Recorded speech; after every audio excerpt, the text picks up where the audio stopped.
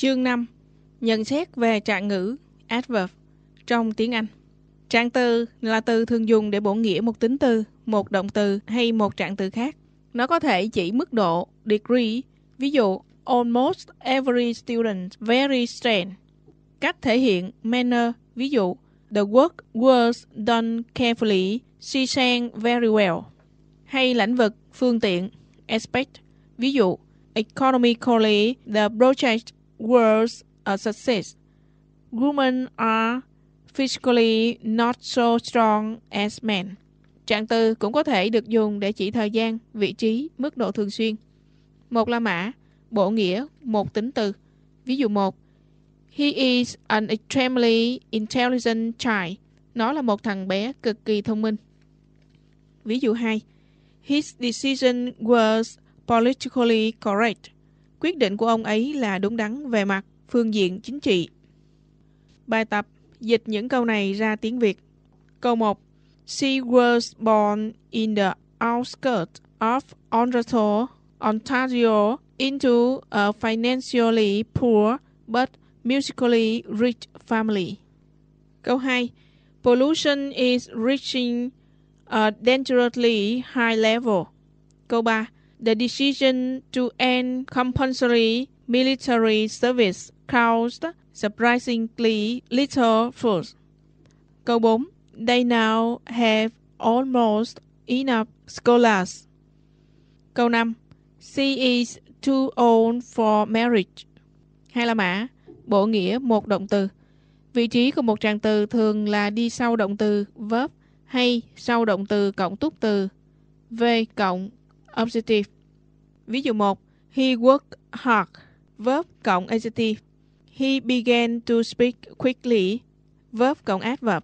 He ate his lunch slowly, verb cộng adjective cộng adverb.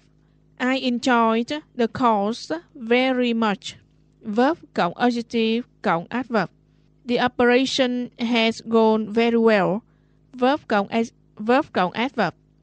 I admire him greatly, verb cộng adjective cộng adverb. Những trạng từ chấm dứt bằng ly hay những trạng từ chỉ mức độ adverbs of degree như almost, nearly, virtually, vân vân cũng có thể đứng trước động từ. Ví dụ, he accidentally stepped on my hat, adverb cộng verb. Anh ấy vô tình dẫm lên nón của tôi. I greatly enjoyed working with her, adverb cộng verb. Tôi rất thích làm việc với cô ấy. He nearly missed his train, adverb cộng verb. Anh ấy suýt nữa, chút xíu nữa hoặc gần như trễ tàu. Nếu có auxiliary, vị trí của trạng ngữ là giữa auxiliary và verb. Ví dụ, he had publicly called for an investigation. Ông ấy công khai kêu gọi phải có một cuộc điều tra. Nói tóm lại, trừ phi túc từ adjective là một noun phrase quá dài trong tiếng Anh, hiếm khi trạng ngữ adverb đứng giữa động từ và túc từ. Ví dụ 1. Nó tuyệt đối tuân lệnh tôi. He obeyed strictly my orders. Câu này sai. Sửa lại là he obeyed my orders strictly hoặc he strictly obeyed my orders. Ví dụ 2. Ông ấy giải thích một cách rõ ràng vì sao cần phải đáp ứng những biện pháp khắt khe như vậy. He explained clearly why such draconian measures needed to be taken. Verb cộng adverb cộng noun clause. Ba la mã, bổ nghĩa cả câu. Ví dụ, theoretically, many people will vote for him. Về mặt lý thuyết, sẽ có nhiều người bỏ phiếu cho ông ấy. Generally, I don't accept people without the right qualification. Thông thường chúng tôi không chấp nhận những người không có đúng tiêu chuẩn. Evidently, his chance of passing the exam are quite remote. Điều rõ ràng là cơ hội thi đỗ của anh ấy thật là xa vời. Cũng nên để ý có sự tương đương giữa một số trạng ngữ bổ nghĩa câu với cấu trúc is cộng adjective cộng that. Tiếng Việt, rõ ràng họ không thích cô ấy. Tiếng Anh, có hai trường hợp. Trường hợp A, it's obvious that they do not like her. Trường hợp B, obviously they do not like her. Có lúc hai cấu trúc này có khác nhau. Cấu trúc A có thể được sử dụng để trình bày một ý kiến, trong khi cấu trúc B để chỉ một sự thật. Tiếng Việt, trong hoàn cảnh như vậy thì dĩ nhiên họ phải bối rối. Tiếng Anh, it's natural that they should be nervous in such a situation. Ý kiến. Tiếng Việt, dĩ nhiên, vì vậy, do đó, họ bối rối. Tiếng Anh, naturally, they were nervous. Sự thật. Một số trạng ngữ bổ nghĩa cả câu có thể đứng trước động từ mà không thay đổi nghĩa. Ví dụ, generally we don't accept hoặc we don't generally accept. Bài tập dịch ra tiếng Việt. Câu 1. Officially, he is in charge. Actually, his secretary does all the work. Câu 2. Theoretically, even citizens can benefit from his system, but in practice, only the rich can. 4 là mã. Cụm giới từ Prepositional phrase sử dụng như một trạng ngữ adverb. Tiếng Việt, họ chiến đấu một cách can đảm. Tiếng Anh, they fought courageously. They fought with courage. Lợi ích đặc biệt của việc sử dụng một Prepositional phrase để thay thế một adverb có thể được nhận thấy trong những câu sau đây. Tiếng Việt, chúng tôi khâm phục tinh thần chiến đấu can đảm của họ trước kẻ thù. Tiếng Anh, we admire the courage which they fought their enemy. Tiếng Việt, chúng tôi đều ngạc nhiên trước cách đối xử đầy bao dung của ông ấy đối với các đối thủ. Tiếng Anh, we are surprised by the tolerance with which he treats his opponents. Bài tập, ứng dụng cách dịch trạng ngữ trên để dịch những câu này ra tiếng Anh. Câu 1. Điều này có được là do các thầy đã truyền tải một cách bền bỉ nội dung này. Nhiệm vụ cao cả nhất của người công dân là bảo vệ Tổ quốc khi Tổ quốc lâm nguy. Ghi chú, bền bỉ có thể dịch là patience, kiên nhẫn, perseverance, kiên trì, consistency, kiên định, persistence, bền bỉ. Truyền tải một nội dung có thể dịch là to transmit a message. To transmit a message. Khi Tổ quốc lâm nguy có thể dịch là when the country is in danger, hoặc in jeopardy, hoặc is threatened with invasion, hoặc is threatened with invasion, hoặc in danger of invasion. Câu 2. Điều làm cho cảnh sát bối rối nhất là việc bọn tội phạm đột nhập vào nhà dân một cách dễ dàng.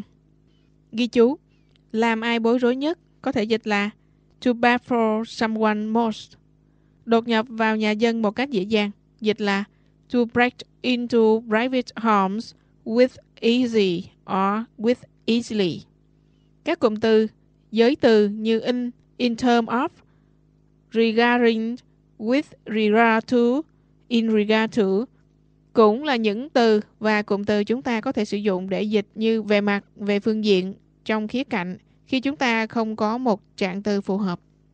Tiếng Việt, tất cả chúng ta đều khác nhau về phương diện thể hình cũng như cá tính. Tiếng Anh, we are all different from one another, physically and impersonally as well. Tiếng Việt, cuốn sách của ông ấy là một thành công lớn, cả về mặt doanh số bán ra cũng như giá trị nghệ thuật. Tiếng Anh, his book were a big success, both in sales and in artistic value. Tiếng Việt, anh ấy được gia đình giáo dục rất kỹ về tính chân thật và tính đáng tin cậy. Tiếng Anh, he was brought up strictly with regard to honesty and reliability. Tiếng Việt, chúng ta có khuynh hướng nghĩ đến chiến tranh qua khía cạnh chiến tranh, qua khía cạnh chiến thắng, mà thất bại hơn là qua khía cạnh những thống khổ mà con người phải chịu đựng. Tiếng Anh, we tend to think of war in terms of victories and defeats rather than human sufferings. Nhận xét, in terms of thường đi với động từ think. 5 la mã, một số trạng ngữ đặc biệt. Một nhỏ, có 3 trạng ngữ sau đây không bắt nguồn từ một tính từ mà là một quá khứ phân từ. Supposedly, reportedly, allegedly và chúng có nghĩa đặc biệt. Ví dụ 1. He allegedly followed his father as the boss of a crime gang. Bằng he is alleged to have followed his father as the boss of a crime gang. Ông ấy bị hoặc là cho tố giác là đã kế tục cha ông cầm đầu một băng đảng tội phạm. Ví dụ 2. He is reportedly not intending to return to this country. Bằng với he is reported not to intend return to this country. Người ta nói hoặc người ta báo cáo là ông ấy không có ý định trở về đất nước này, hoặc ông ấy được cho là không có. Bài tập dịch ra tiếng Việt. 1.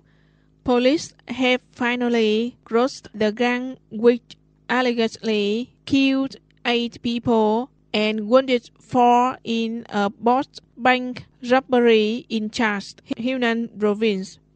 2. Little Chandler missed an old friend who supposedly has become a successful newspaperman in London. 2 nhỏ. Một số trạng ngữ kết hợp với từ enough đi đầu câu để bày tỏ cảm nghĩ, nhận xét của tác giả của câu phát biểu. Funny enough, nực cười thay, khôi hài thay. Strangely enough, lạ lùng thay. Sure enough, đúng như đã trông đợi. Đúng y chang, đúng phóc, thật là chính xác thay. Ví dụ, strangely enough, whereas in the past, the inhabitants of one street all knew each other. Nowadays, people on the same floor on tower blocks don't even say hello to each other. Lạ lùng thay, trước đây, người ở cùng một đường phố đều quen biết nhau, thì bây giờ trái lại, người ở trên cùng một tầng lầu của các cao ốc thậm chí cũng không thèm chào hỏi nhau nữa. Ví dụ, they all said the beam would fall down and sure enough it did. Tất cả bọn họ đều nói cái xà ngang sẽ đổ xuống và đúng y chang nó đã đổ xuống. Nhận xét. Ngược lại, có những cụm từ trạng ngữ trong tiếng Việt có chữ thay không nhất thiết phải dịch bằng adverb cộng enough. Ví dụ, may mắn thay, dịch là fortunately. Bất hạnh thay, dịch là unfortunately. 6 là mã, chuyển dịch. Sự uyển chuyển khi dịch một trạng ngữ. Không nhất thiết một trạng ngữ trong ngôn ngữ này luôn luôn được dịch bằng một trạng ngữ trong ngôn ngữ kia. Tiếng Việt, họ tấn công tới tấp khắp nơi. Tiếng Anh, they attacked relentlessly everywhere. They launched relentless attacks everywhere. Tiếng Việt, họ kịch liệt phản đối. Tiếng Anh, they objected vehemently. They made vehement objections. Tiếng Việt, cô ấy nghịch ngợm kéo tay nó một cái. She playfully gave his ear a squeak. She gave his ear a playful squeak. Nhưng không phải hai cấu trúc song song này luôn luôn cho cùng một nghĩa. Ví dụ, I strictly obey his orders. I obeyed his strict orders. Một tính từ adjective trong một cụm từ danh từ ở noun phrase, tiếng Anh khi chuyển qua tiếng Việt có thể trở thành một trạng từ adverb. Tiếng Anh, their blatant disregard for the law. Tiếng Việt, việc họ trắng trợn coi thường luật pháp, hoặc việc họ coi thường luật pháp một cách trắng trợn.